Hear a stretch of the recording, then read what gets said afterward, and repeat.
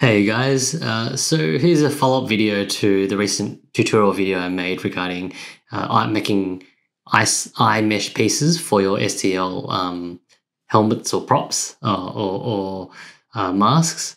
And I was thinking about it and I just realized that maybe there's an even better way that we could approach making these eye meshes. And so I made these little tutorial videos to show the process of how I made an alternative kind of process to making this eye mesh.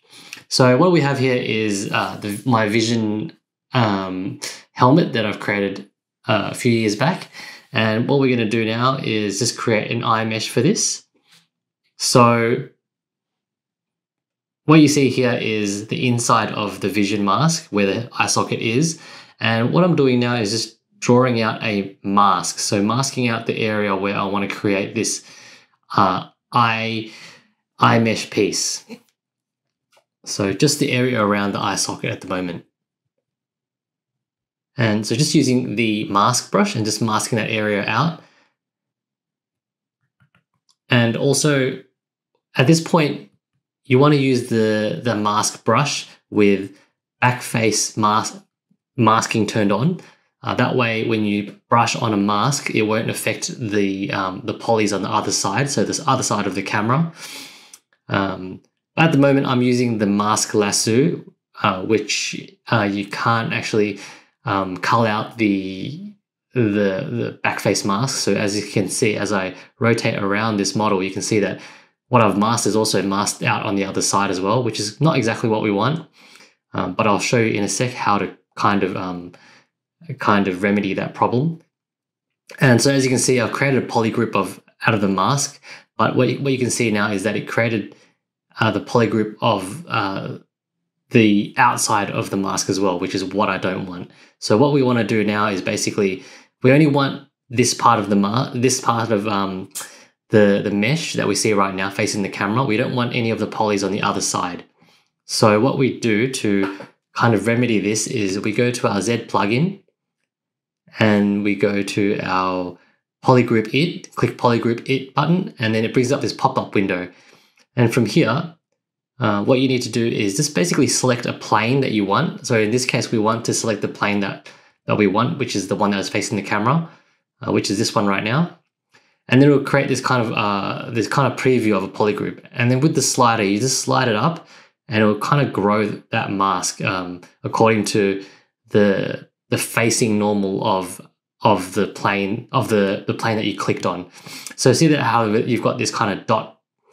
That dot is basically where you clicked, and then as you slide up the slider, it'll grow that grouping. So you just want to slide that slider to a point where you want to just group what you actually want as a polygroup. So at the moment now we've polygrouped only the polys that we see facing the camera and not anything behind. So as you can see now, everything that's behind the camera is gone, which is what we want. And at the moment, I'm just smoothing out the edges. So basically, I clicked mask by features, and this basically just masked out the border area. And then I inverted that mask, and I increased the polish by feature slider just to kind of smooth out those edges. And now from here, I want to actually create that eye mesh piece now. So we've created the area around the eye mesh, which is where we'll apply glue to. But now we want to actually create the eye mesh piece, basically where the pupil is. And so to do that, we just click close hole, and that will close up that hole. We'll see now that we have that purple poly group in the middle. That's basically looked at the mesh and found holes in it, and it's just filled those holes in with this new purple poly group. And now from here, I just run a Z-remesh to basically make it low poly. We don't want to make it too low poly. We still want to keep the basic contours of that eye socket piece because, again, we want it to kind of sit and fall perfectly to the eye socket of the existing mask. And so basically what I've done now is I've split the pupil part of the eye mesh in its own subtool, and the eye socket area is its own subtool as well. And with this eye socket area, I've gone ahead and I've given it some thickness with basically just using the Z remesher brush and with extrude activated, and just extruded that eye socket area just to give it some thickness. And basically the eye socket piece is basically done now. And so now I'm focusing on the pupil eye mesh, the actual eye mesh part. And it's basically the same idea as the previous tutorial. Basically, I've unwrapped it using I've unwrapped it using UV master, and then now I have to apply a texture to it using the noisemaker. So go into your surface tab, and clicking on noisemaker, it brings up this little pop-up window.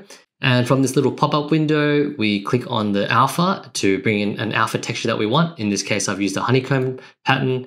I size up that honeycomb pattern to a size that I think represents kind of like a mesh. And then from here, we go to, we want to subdivide so we have more geometry in our mesh here. And so we want something maybe in the millions, because when we actually apply this texture as a mask, as you'll see now, it'll be nice and crisp because you've got a lot of geometry in there. So what you do is just go to Surface tab again and click Mask by Noise. And so that created a mask from that texture, that noise texture that you imported. And now going into the Masking tab, we just want to shrink that mask a little bit because those holes were a bit small. So we just want to shrink the mask a bit. And then it's just a matter of basically clicking the Shrink Mask a couple times and then Sharpen, and then just repeating that process. If you want smaller, larger holes, it's just basically a matter of just repeating that process. So clicking Shrink Mask a couple times and then sharpen the mask. And now from there, we've basically created a polygroup from our mask and then delete and hidden. So we basically isolated what we wanted and deleted hidden. So all the parts that are basically in between those holes we got rid of. And then from here, you just want to run a Z remesher, and you want to make sure that your target poly count is quite high. So in this particular case, I've run it at 30, and that's kind of it's kind of made a low poly version of this mesh, but it's also retained that it's basically retained the shape of those holes. So it went from something like a million polys down to 67,000, which is good. And as you can see, it's still retained the nice circle shapes of those holes of the mesh. And from here, I just using the move brush, just mold it a little bit, making sure that things are kind of intersecting nicely. This part is not too important because we'll be giving the mesh some thickness, but for me, I just like to finesse this part a little bit.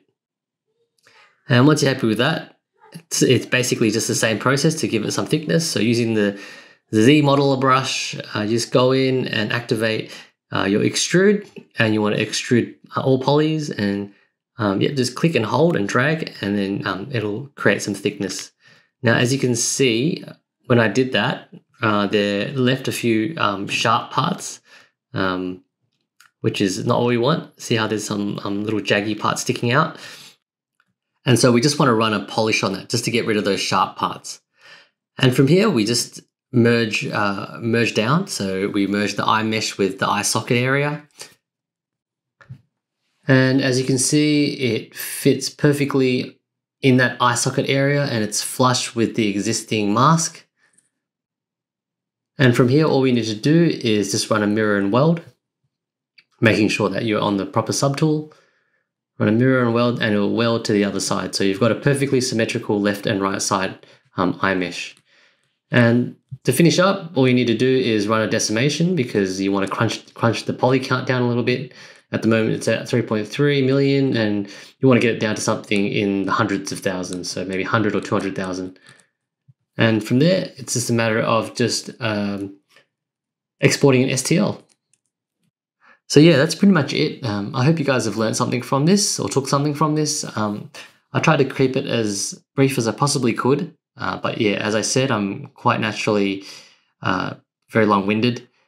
So hopefully that next time I make these videos, I can make them a bit shorter and a bit more concise and a bit more beginner friendly. So please click that like and subscribe button, and also please go check out my Patreon and see what I have to offer. All right, thanks, guys.